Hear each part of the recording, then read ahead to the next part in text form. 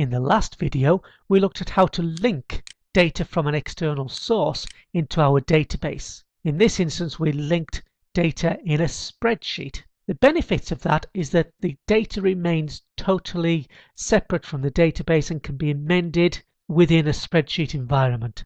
But those updates can be seen inside your database.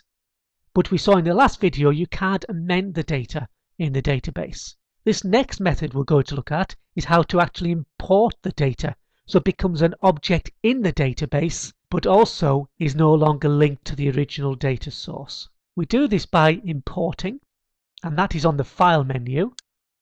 We drop down to Get External Data and then across to Import.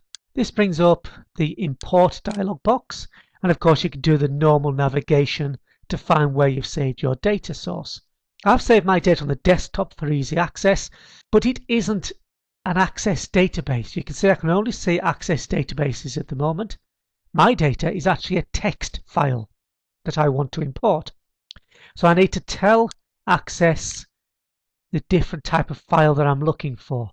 So I can click on the drop down and choose. See the wide variety of things you can import from.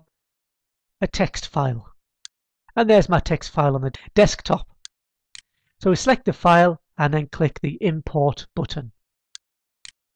That starts the Import Text wizard, and we basically just go through the wizard answering the questions, if you like. The first question is, what is the data in the text file like? Has it been separated by characters such as commas or tabs or spaces?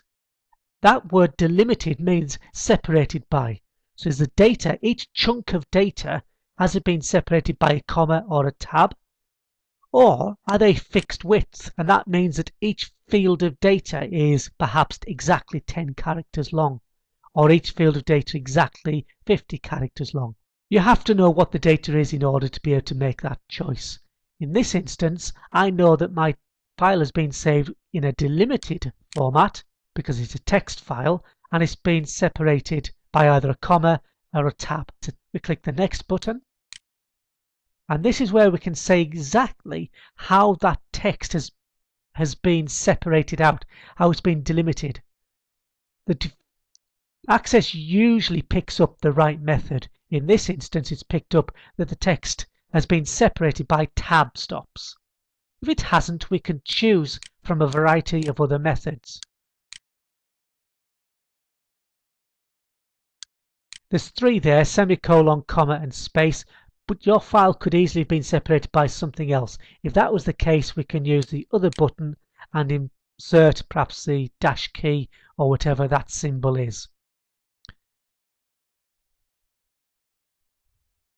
So let's go back to Tab. And my tick boxes, first row contains field names. If you have a look at the preview, Access doesn't know whether the word date is actually one of the records or not. So we have to tell it to use that as a field name. Depends on the data whether or not that would be true. On my data, I know that that first row is not a record. It is the column titles, the field names. So I'll leave the tick in and progress through the wizard. Where do we want to store the data? In a new table or an existing table that we can select from tables that are already in the database? Just be warned, this does not add data to that table. It will totally overwrite the data in the table. So you have to be pretty certain of what you are doing when you want to use an existing table. So I'm selecting in a new table so we can create a brand new table for this data and progress through the wizard.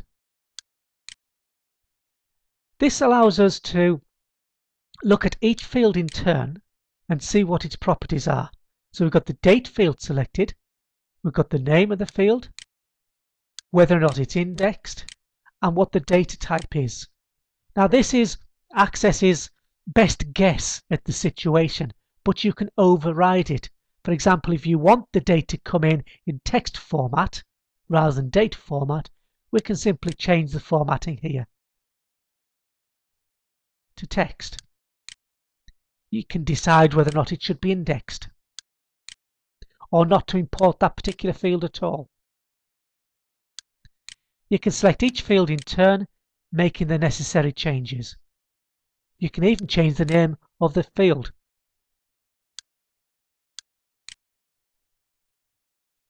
And that will be reflected when we import the data in the field name.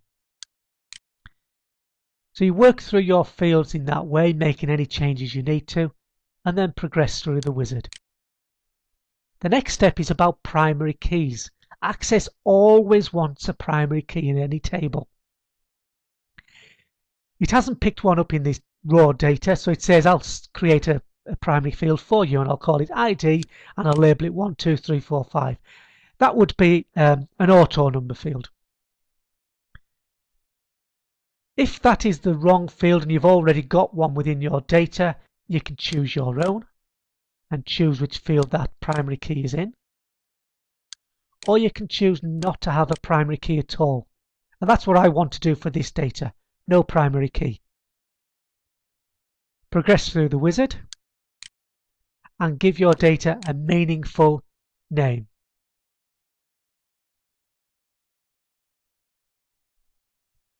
And then finish.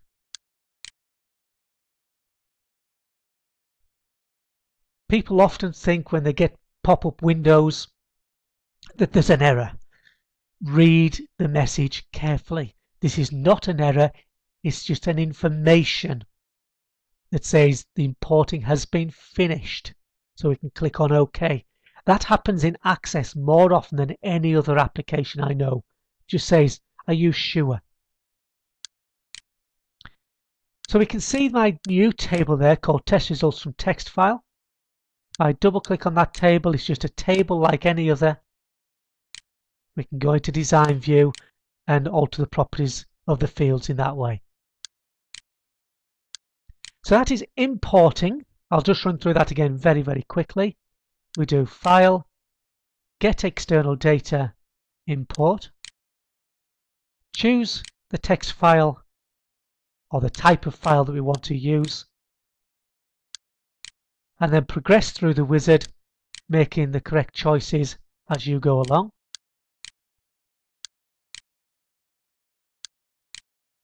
Making any changes to the fields as you see fit as you go through, and then progress through the wizard. Decide whether or not you want a primary key, sensible name, and then finish. Acknowledge the information that's been given to you. This one actually says not all of your data was successfully imported. I did that on purpose and I'll explain why in a second. But we do have errors and I'll show you how we see those errors. We click on OK. And now you can see there's the table I've imported, but it's also created a new table detailing the errors on the import. If I open that, it's telling me there was an error importing the score and the status fields. Score and status. Let's have a look at the actual table of results, and you can see there's no information for score and status. And that was purely because when I imported the table, quickly going through this again, when I was working with my options here to change the field types, I changed score and status to unrecognizable ones. They should have been numbers and I changed them to text, or they should have been text, I changed them to numbers. So you've got to be careful when you change the data type.